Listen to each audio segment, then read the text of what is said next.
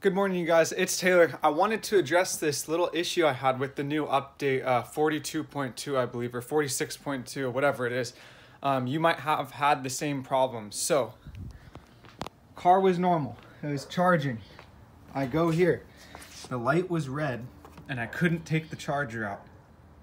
Immediately right there, you should call service just to confirm what the issue is. But and all these warnings were up on the screen. So what I did was I went here and I pulled the lever here to release the charger. So right, it released out, and I then began to check the screen, and all the warnings were still there. My car was unable to charge. Even after that, I put the wand back in. It still wouldn't charge, and I still couldn't remove it, and I had to pull it again. The first thing that you should do with this problem is make sure it's not hardware. Make sure it's not physically your charger's messed up. So calling Tesla, they'll guide you through it and help. I did that after the fact, but I figured this out. So I just closed the car, waited around 6 to 8 hours, I think it was. And then all of a sudden, all the errors went away. I charged the car again that night, and it's been working just fine ever since. That was 2 days ago. So all the warnings are gone. Everything's okay. So this leads me to believe two things. One is that it is definitely the update that's causing the issue. And the reason why, I think, is because this update, whatever this one is, 9.4.2 or whatever, is the cold winter update. Here in California, it's not that cold, so it couldn't be the temperature clogging this thing up. It was actually hotter than today when it broke. So, and it all just went away like magic, right? Temperature didn't change. It was in my garage the whole time. So that leads me to believe that this update on my car, and it might be on yours if you have this problem too, is because of this winter package, and it's a little faulty.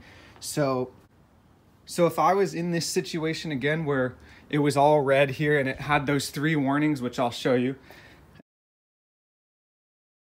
and you couldn't get it out, what I'd probably do is get on the phone with Tesla first and let them help you resolve the issue, knowing in your mind that if your magnet isn't broken and your pins aren't broken and the charger's not faulty and it's not freezing cold and you're not outside, let's say you're in a warmer garage, even if it is cold, I would assume that it is a hardware issue, and I would take into assumption that it would be the same thing that happened to me.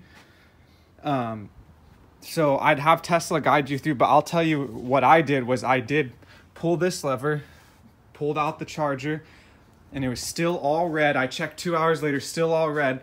And then I decided, red as in this was red. And then all the warnings were still there.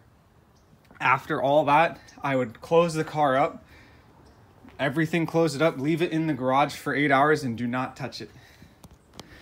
And after that, I stepped in the car and I saw the warnings for a second, and boom, all went away.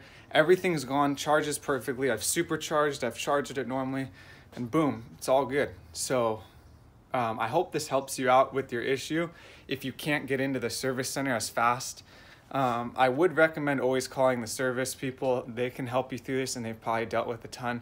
But that's my take on it if you needed a quick fix for it. If it is a hardware issue, just pray that your car is charged enough to get to a service center.